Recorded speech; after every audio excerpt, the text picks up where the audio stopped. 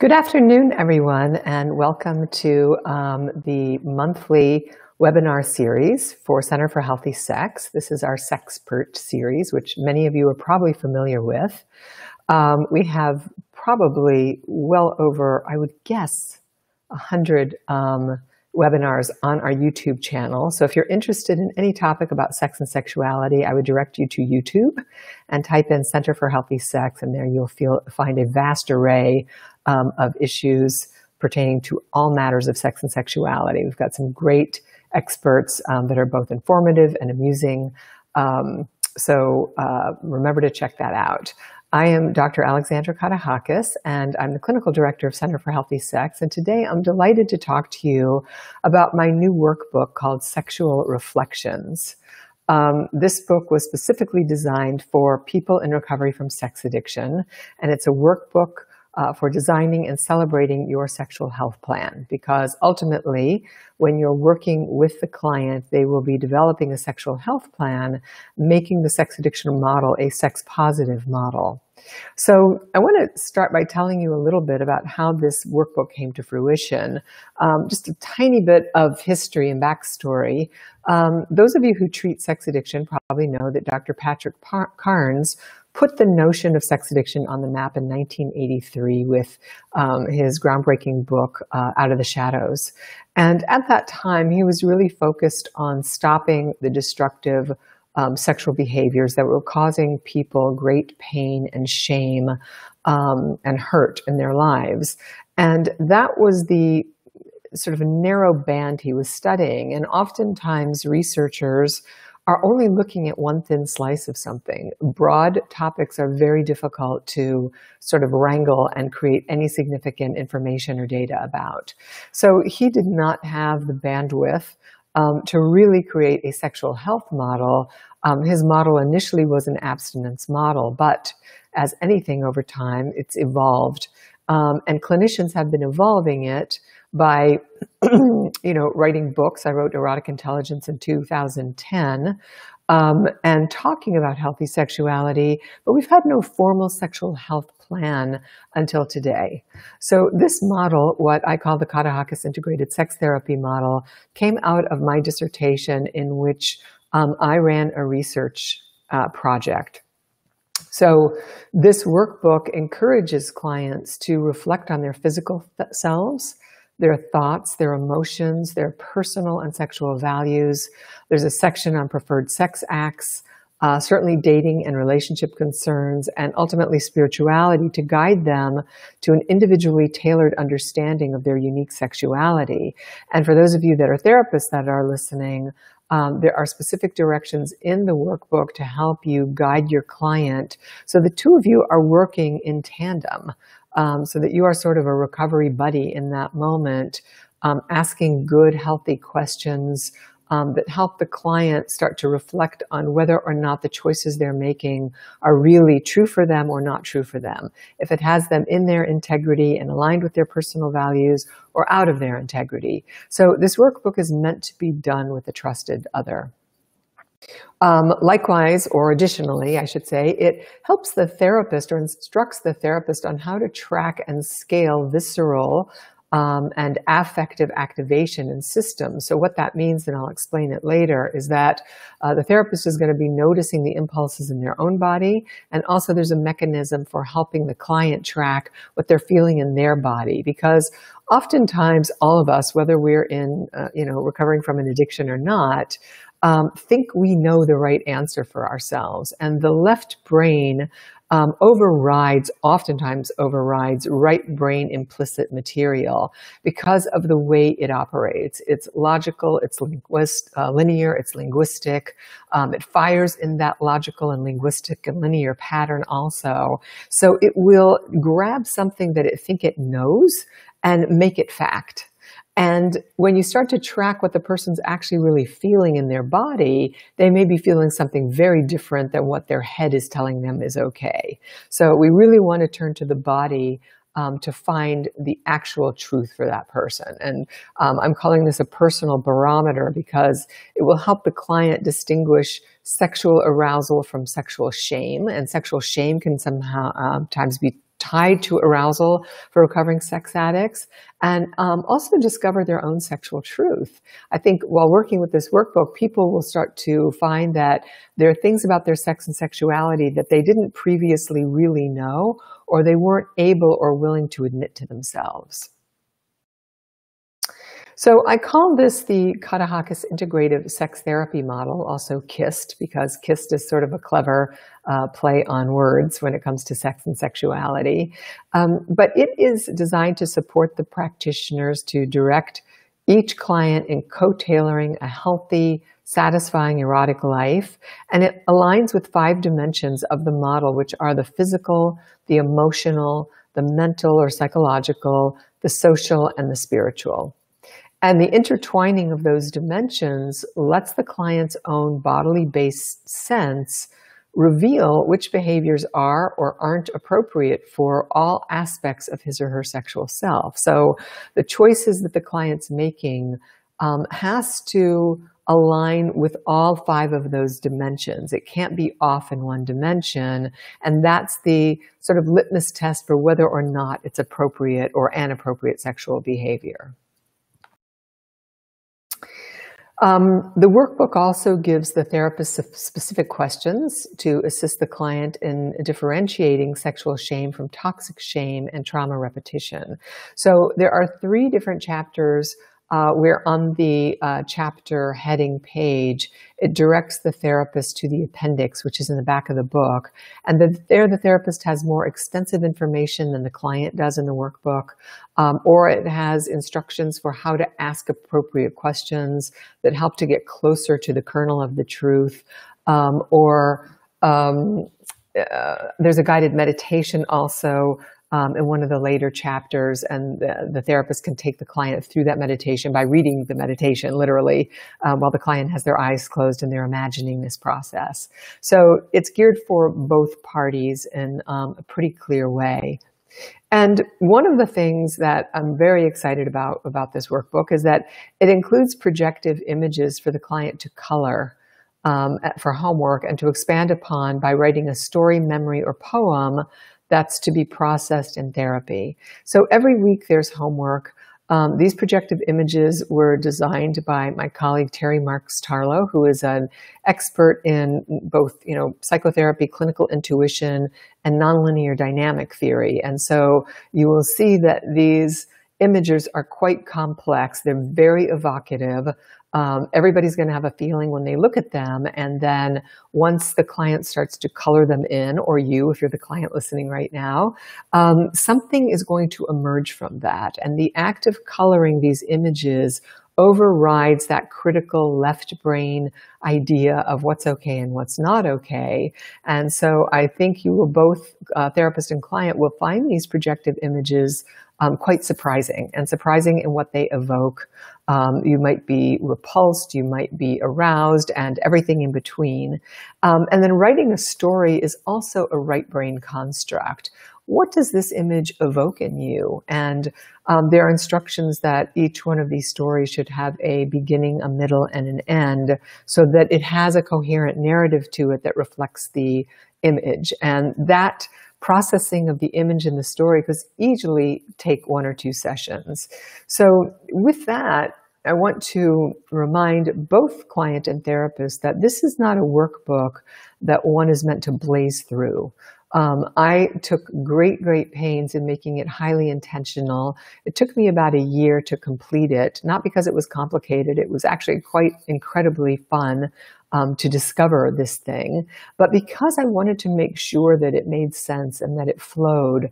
And I also knew that it would be activating to people, that it will be triggering to you both.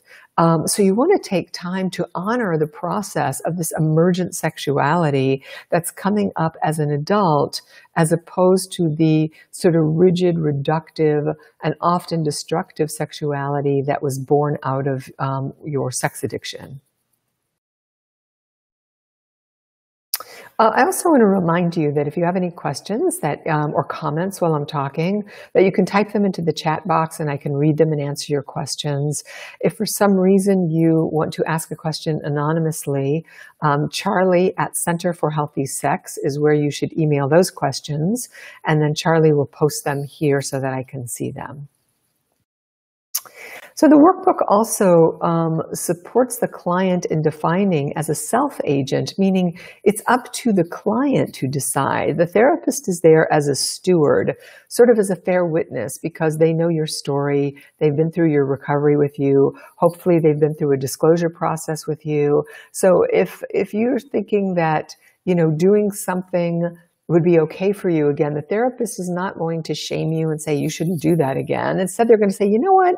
I remember that when you were acting out, that was a big part of your acting out. So let's talk about if that's appropriate right now, how that's going to fit into this sexual health plan, what it feels like for you when you think about actually doing this, what you imagine your partner might feel if you do it. So there's a lot of self-reflexive questions that will be asked of the client so that there is a critical thinking process and also a visceral feeling process that has you get honest with yourself. And so we want to be careful of, quote, the addict who can be very tricky or sneaky or baffling or cunning that's going to come in and undermine your recovery. So the idea is that this individualized sexual health plan is something that's joyous for you, that's excitatory, but it's also sustainable, that it sets you up for success, and that it aligns with your erotic template and your ethical values. So in the spring of 2017, I conducted a study at Center for Healthy Sex, and there were 6 therapists, all of whom identified as sex addiction therapists. 4 of them were CSATs, were certified sex addiction therapists. 2 of them were not, but they had a way of working with sex addiction. And I followed the problem-solving action research tradition. These sex addiction therapists treated at least 4 sex addiction clients per week, and they documented 2 weeks of sessions before they came in, and again after the study. They spent 7 hours with me where I taught them this model, and then we went through some experiential work, and they completed a pre-test about what their knowledge was and level of comfort with talking about a sexual health plan with people in recovery from sex addiction, and a post-workshop self-assessment of their knowledge and confidence levels for helping people with this matter. They submitted 2 weeks of treatment logs after the study, and each participant reported insufficient previous sex therapy education in their sex addiction training. Now, that has changed significantly in the ITAP certification program. I've been teaching a 2-day-long sex therapy workshop. That's incorporated now in Module 3, and going forward, we will have more sex therapy experts, training people more on sex therapy. And then after the workshop, all people asserted that they had augmented their levels of knowledge, confidence, and frequency in initiating sex-centered conversations with their clients. So after the study, the 2 weeks following, all of them reported to me that they were bringing up sex therapy issues much more often, and that their clients were responding positively also. And they were tracking their clients' somatic cues and co-creating these sexual health plans. So these results strongly suggested that the KISS model provided a new paradigm for conveying sex therapy and, excuse me, for sex addiction clients having clear sexual health criteria.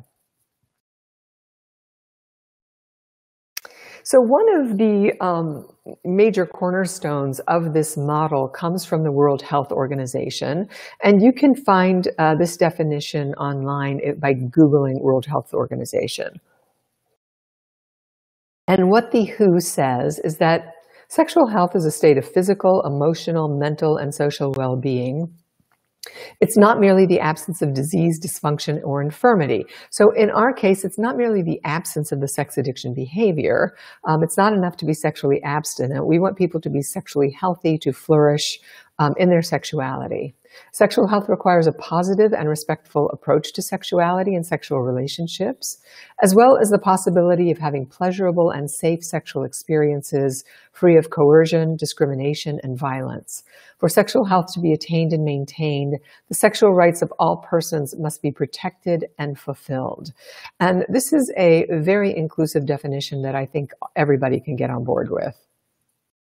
So here you'll see the KIST model, which is recursive, it's fractal, it's complex. It's a complex model because each aspect includes and transcends the previous. So the first place we start with is healthy sex. And erotic intelligence delineates pretty clearly what healthy sex is. It's an easy read for clients. It's kind of a beginning primer. Then we move into the physical aspect, which also then the cognitive, meaning what is the person thinking about their sexuality? What are their ideas about it? So then we move into the affective. What are their feelings about it, which can be more difficult for people who have struggled with dissociation their whole lives. So we want to get people into their bodies to start to think about sex in a healthy way, but we also want them to feel into their bodies. And we want them to be concerned with what's happening interpersonally, what's happening between them and you as you talk about sex, to be able to explicitly say whether they are feeling shame or feeling aroused or confused about the relationship between the two of you because you're talking about sex and sexuality. There's an intimacy between therapist and client that arises, that should arise, when you're in the realm of the erotic and the sexual. And then finally, the spiritual, which includes and transcends the previous dimension. So we want this to be a complex model, a holistic model that includes all of these dimensions, not something that's just sort of reductive and simplistic. And the KIST model defines sexual health as any consensual sexual act with yourself or an adult or adults that you and your therapist agree is healthy based on how it impacts your physical, emotional, cognitive, interpersonal, intrapsychic, and spiritual well-being. So the reason I threw in the phrase "and your therapist" is because recovery is about being in consultation. Patrick Carnes talks about this a lot, that consultation is crucial for lifelong recovery. None of us, whether we're in recovery or not, should make important decisions in a vacuum. There's a saying in AA that your mind is a dangerous neighborhood, so you shouldn't go in there alone. And I think that's true for all of us, that we can sort of confabulate things or tell ourselves that something's okay, and then we get into it and we think, oh my gosh, what was I thinking? So the idea here is that the person is in consultation with the therapist, with the sponsor, with trusted others, and not making these decisions in isolation, because that's how the sex addiction or the sexually addictive behaviors were decided upon were in isolation. So these 5 dimensions, again, are the physical dimension, the affective dimension, the cognitive dimension, the interpersonal and intrapsychic dimension, and the spiritual dimension. So the workbook is broken up into these 5 areas. And at the end of the workbook, again called Sexual Reflections, there's a checklist for people so they can go through and check off that they have actually attained these very clear tasks of what they need in order to proceed in a sexually healthy way, based on what they deem is, quote, healthy. So let's start with the physical dimensions. The client discerns which sexual behaviors are harmful or exploitive to themselves or to another, and which add dignity and vitality to the self and are positive and pleasurable to the client and to the other. So you may have a client who's in recovery from sex addiction who says that a certain behavior is destructive for them. Or harmful to them. And you might think, wow, that doesn't seem that harmful to me. Maybe it's masturbation, which is absolutely a sex-positive way of having a sexual pleasure with oneself. But if somebody was masturbating to the point of injury every day, if they were compulsive with internet pornography and masturbation was used in such a way that it had them not dating or had them not having sex with their partner, and they say, you know what, that's something I really want to stay away from for now. it's not a lifelong sentence, then we as therapists have to honor what that person says is true for them and not have a judgment about it. Likewise, we shouldn't be imposing on people that is problematic and they should never masturbate again. I mean, we are not the sex police and we're not arbiters of that. So we want this to be a collaborative situation. We want to really listen to what our clients say they want and need. So we have a message here saying, adults with an S makes me wonder if all 3 or 4, however many, could all agree that all activities they do together are healthy. I'm not sure what that means. The reason I said adults is because there are people who are polyamorous, who are also in recovery from sex addiction. So, or people that want to have group sex, for example, or maybe a threesome with somebody, and that is not out of bounds for them in their program. And so we want to be careful about saying, well, sexual recovery is only for, people that are monogamous and heterosexual and in a quote marriage. I have a client or two that actually have not necessarily, I guess you could sort of call it an open marriage, but they're very strict rules about, how often and when they bring a third person into their sex life. And these people have stalwart recovery. They've been in program for a long time. That is not a bottom line behavior for this person. And they've constructed a lot of boundaries around this, and I have to say, have one of the healthiest marriages I've seen. So I don't want to constrict or define healthy sex as just 2 adults, and that's why I put the S in parentheses, because it allows for a more broad-based definition of healthy sexuality. And if you've been paying attention, you'll see that we have an increasing amount of conversations and literature now about people being polyamorous and having open marriages. So you want to be curious about how people design their relationships and how that fits into their sexual recovery. So the next point here says clients enjoy satisfactory physical responsiveness based on optimal functioning in the body, brain, mind. This includes being aware of his or her sexual response cycle. So there are questions about all of this. Does the person know their sexual response cycle? If not, why don't they? What do they need to do to figure that out? How can you help them start to better understand what they need? Because our sexual response cycle at 20 is very different than at 50. And the client understands his or her sexual body, their anatomy, their physiology. If they're struggling with sexual desire or dysfunction issues, what are their needs they have around that in order to make sex more comfortable for them? And they've been tested for STIs and or other things that put them at risk. Where the affective dimension is concerned, the client doesn't feel guilty or shameful about sex and sexual behavior. They don't reenact previous trauma that includes dissociative feelings. So there's no loss of self. And this is really important when it comes to addictive sex versus healthy sex. Addictive sex can often be dissociative to the extreme. And so we want healthy sex to be more associative, more present, more connected, no matter what the person is engaged in or doing. And the client can track and name the impulses in his or her body as feelings and can trust these impulses as a wholly individualized guide to what feels right and what feels wrong for them. So whatever their gut is telling them, whatever their chest is telling them, whatever impulses or activity they have in their extremities, that they're used to and conversant with the language of their body. And then the client can communicate and receive communication about thoughts and feelings and possesses the potential for intimacy, vulnerability, and a long-term love relationship. So this might answer the question to Jessica, who says, well, what if one person in a couple thinks their behavior is okay, but the partner does not? And that is something sort of in the later chapters of this workbook, but what's important here, and remember, this workbook is designed specifically for the recovering addict because it was a research study and it's a thin slice. It was not designed for the partner or the couple. That's out of the purview of this book. The idea is that the recovering person gets super clear about what's true for them. They can communicate it to their partner and they can receive feedback about it without feeling defensive, and can hold on to themselves.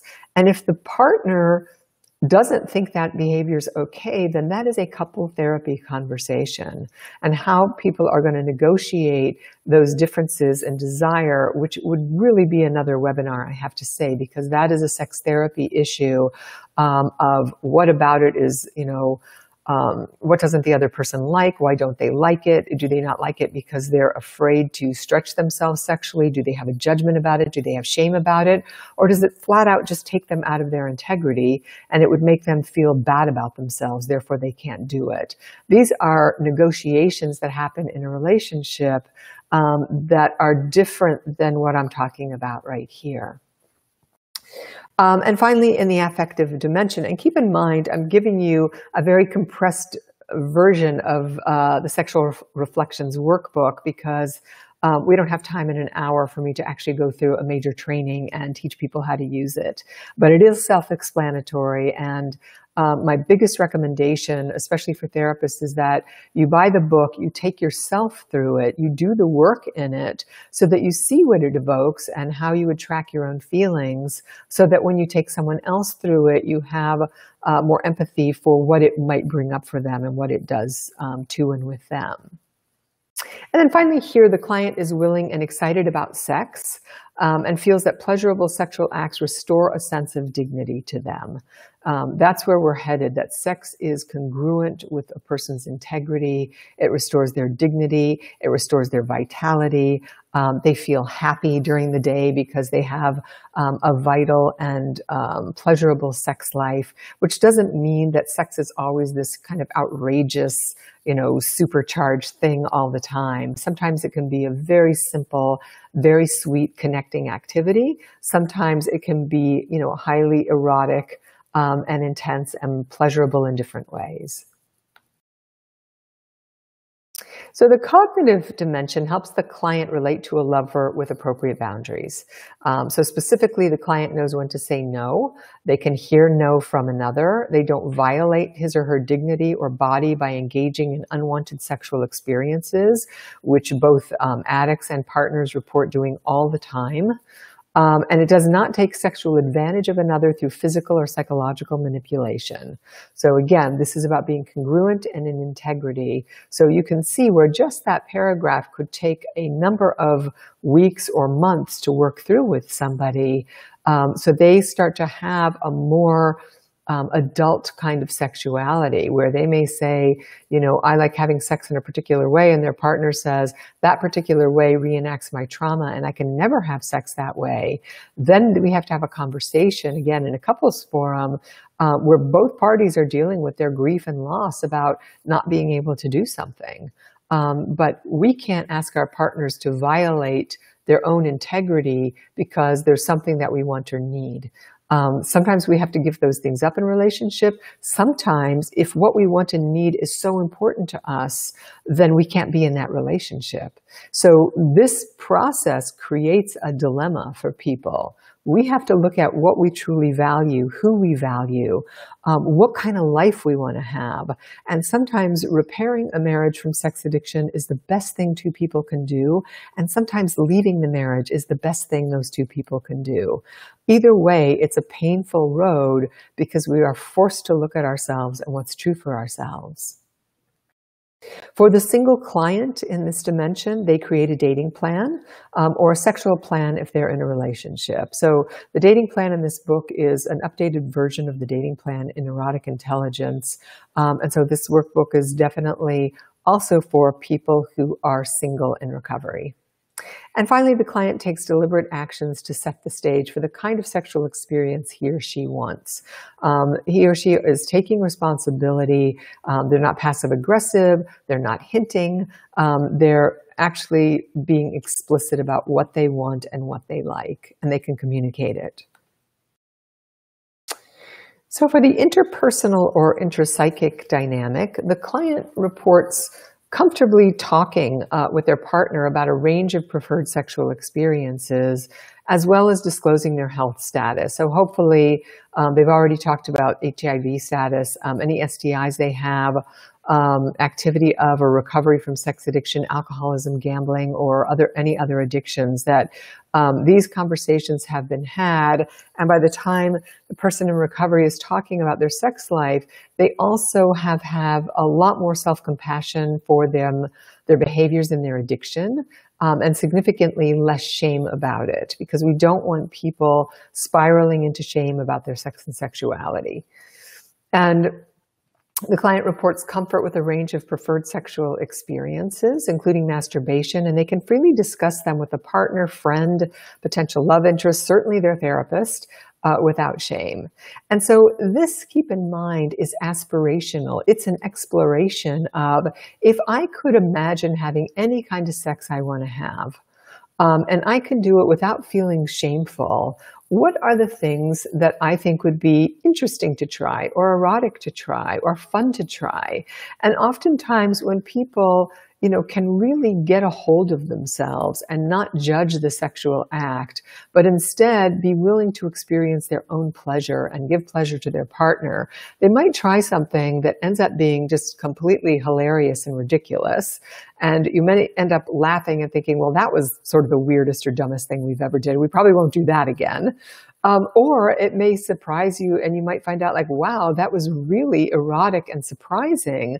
I didn't know that about myself. I didn't know that I had that in me. And I think people are often afraid of their sexual expression because we're worried about what it says about us. We make meaning about the sexual act.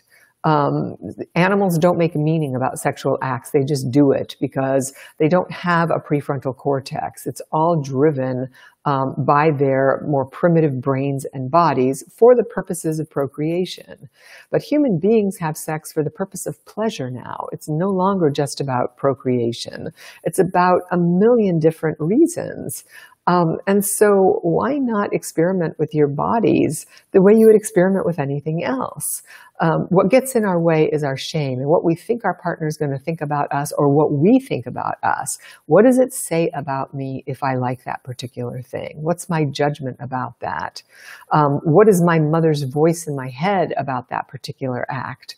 What does my religion say about that act? Does that make me any less connected to God because I like physical pleasure in my body? These are the dilemmas that people have to grapple with. And it's our job as therapists to ask questions about that. Is the behavior itself shameful, or are your ideas about this behavior shameful? Which is it? And when we deconstruct it, where does that ultimately leave the client in terms of the choices that he or she wants to make?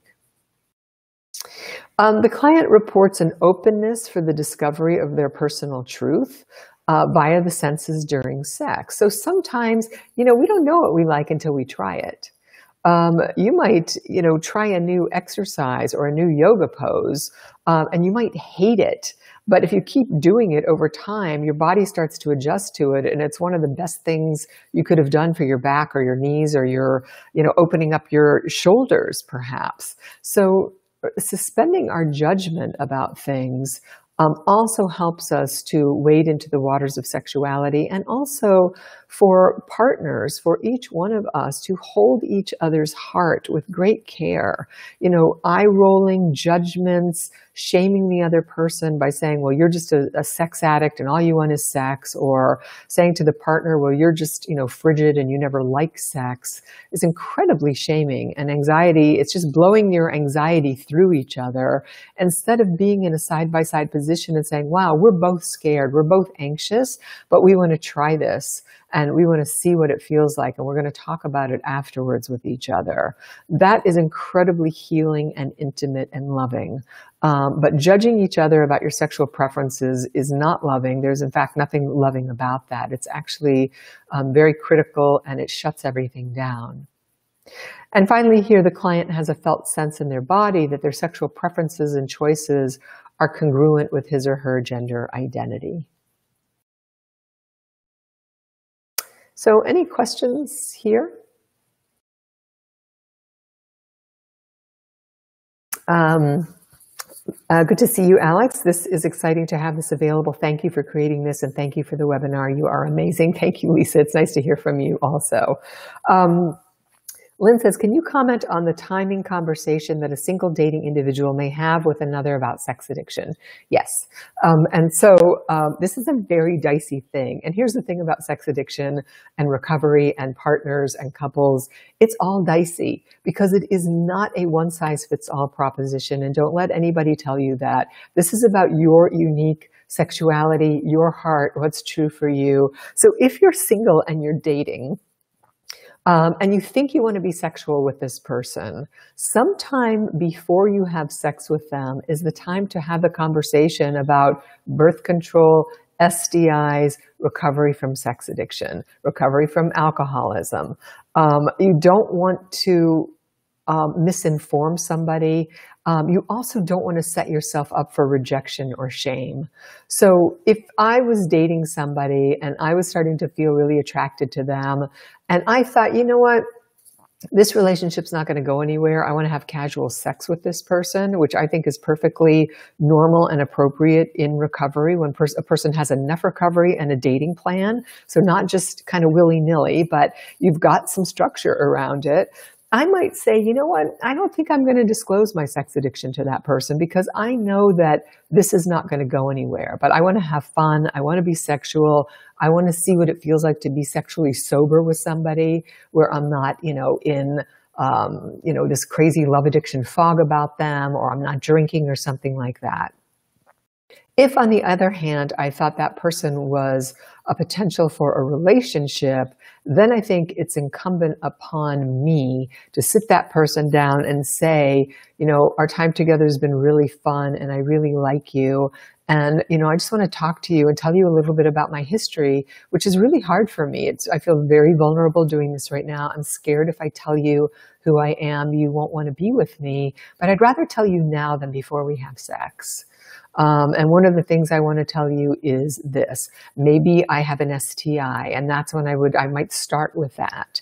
And then I might also tell them a little bit about my history and my childhood, that, when I was a child, X, Y, and Z happened in my family, without getting into like the whole detailed story.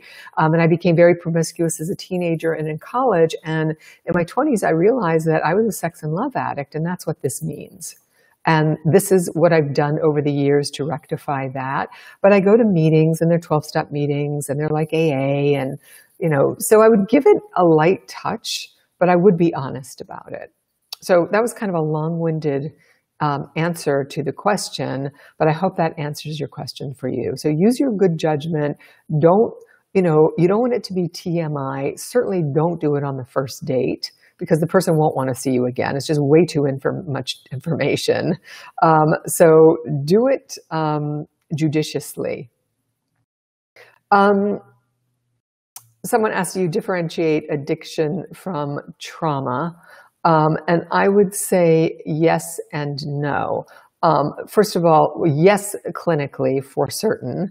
But for the purposes of talking to somebody about dating, I might set up the trauma so that they have a context for which I began acting out sexually. So they don't just think that this sex addiction just kind of, spontaneously combusted, or that I'm someone who's super promiscuous and I'm just using sex addiction as an excuse, which, we hear in popular culture all the time. I would want to give the person a little bit of context for how I was hurt, and how it manifested in me seeking love in all the wrong places, or using sex as a way to find love. And as such, I might even be careful about the word addiction if I was afraid it was going to scare somebody off. But I may tell them that I go to 12-step meetings. And if they queried further, then I would let them know what that was. All right, so in the spiritual dimension, and this is a little bit more nebulous, but this is when people start to move towards sometimes after, and I delineated this in erotic intelligence, where there's healthy sex, intimate sex, which I've been talking about, the erotic realm where we're starting to experiment because we trust each other again, and ultimately sex is a spiritual practice or possibility, because I think in long-term committed relationships, we have to keep infusing novelty into the relationship. And role play and sex toys and those kind of things are great for the novelty, but without a real heartfelt spiritual connection, that can start to feel flat and objectifying again. And then this, of course, is just my opinion. Somebody else might have a different opinion or experience. So in this dimension, the client has made a conscious choice about spiritual or religious preferences. And this would include if they're agnostic or atheistic, but they have come to a choice about their spiritual or non-spiritual self.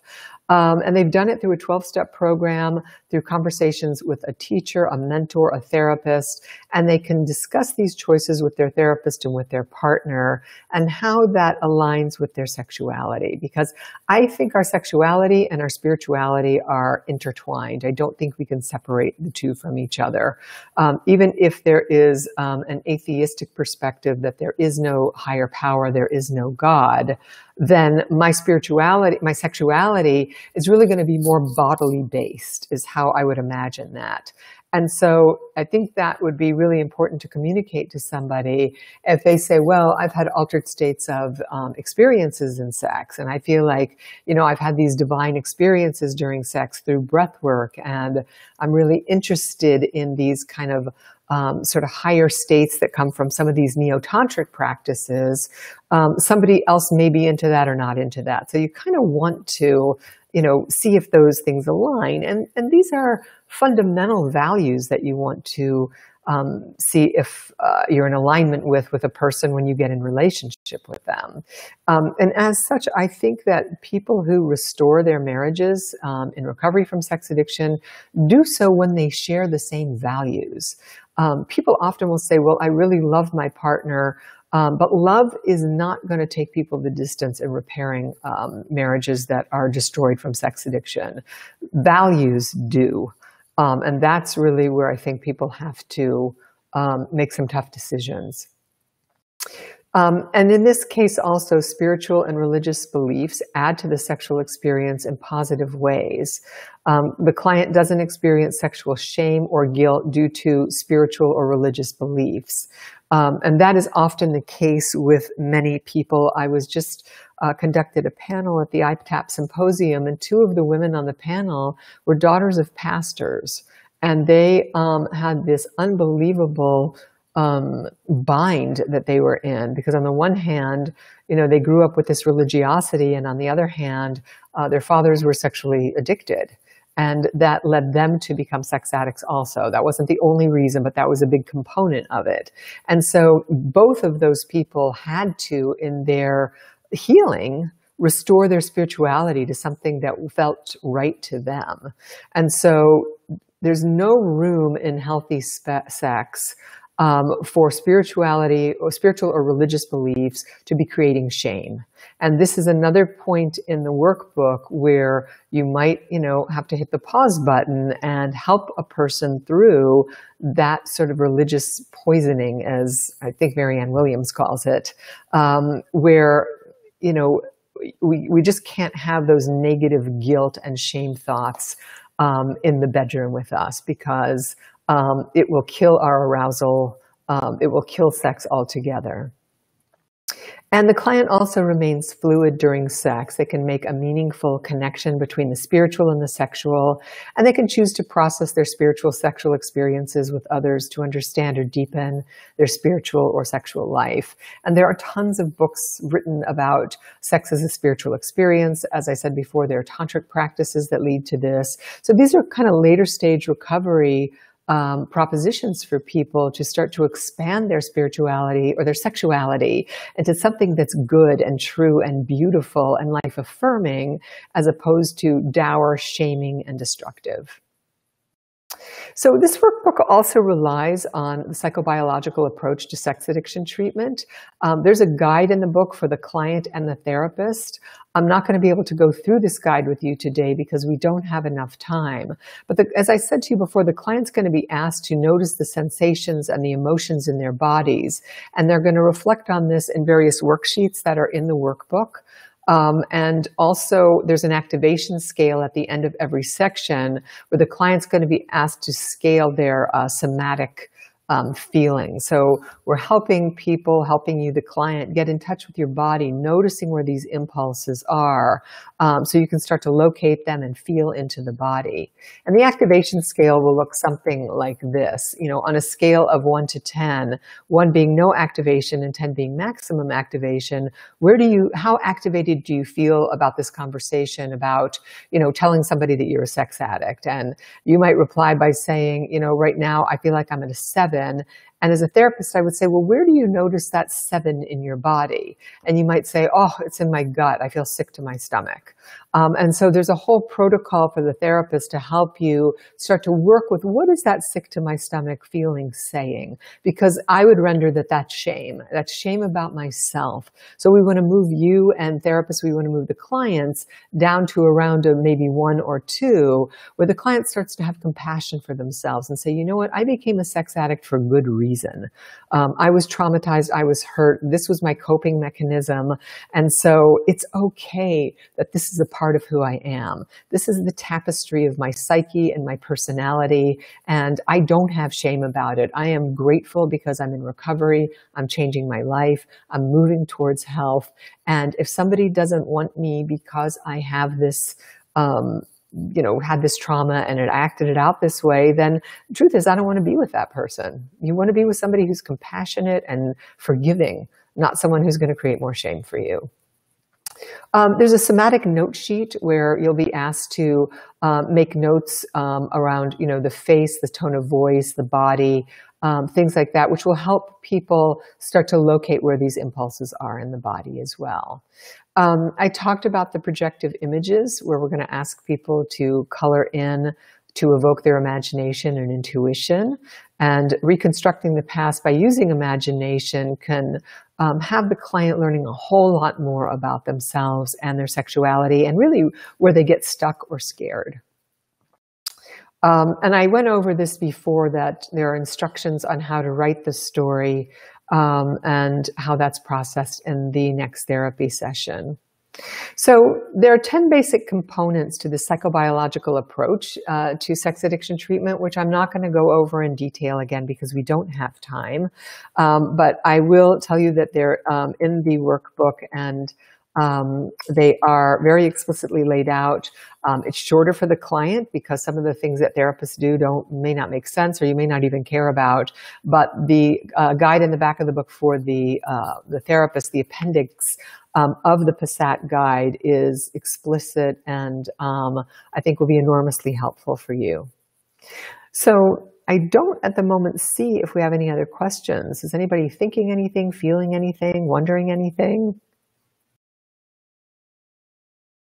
I do want to remind you that Sexual Reflections is available on Amazon right now at Amazon.com. I think it's important, again, for this to be done in a therapeutic setting because it really does need to be processed in a step-by-step way. Charlie just posted the link to the workbook on the site here. And Kathy says her copy will be arriving on Tuesday. So for those of you that are therapists, please, at the very least, make sure that you read this, take yourself through it so you're familiar with it.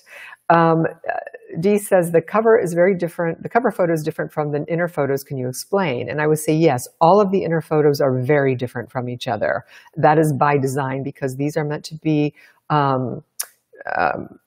perceptive tests. They're meant to be, I just lost my train of thought, sorry. They're projective images. That's why they're all different. So in most books that you would have a style of art, and that style would be throughout the workbook. But keep in mind that the same artist drew the drawings. So it's one artist throughout the book, but they are distinctly different by design so that they become evocative. Someone said, I just ordered it. Is there a separate therapist guide? No, the therapist guide is in the appendix and it's in the book. So there's one workbook, but the therapist appendix is in the back of the book. And at the beginning of every chapter, where the therapist needs to reference the appendix, it tells you, therapist, please see these pages in the appendix. Tom says, you said that values could move a relationship, not love. Would you explain? I didn't say that. I said that I think the people who stay together, who've suffered a betrayal, whether it's a single incident affair or massive destruction from sex addiction, stay together because they share similar values. A lot of times people will say, well, I really love this person. And I was saying that I don't think love is enough to get people through recovery from sex addiction. I think they must share the same values. What do they want in their lives? Where are they going? Do they share the same ideas about healthy sexuality, about how they're raising their children, about spirituality, about money? Sometimes people get together when they're very young, and they wake up 20 years later and they're like, wow, I should never have married this person, which is never true because life is life. But they might think, I really want to be with somebody who shares these things I'm interested in now, and my partner's not interested. And so those are the things that separate people.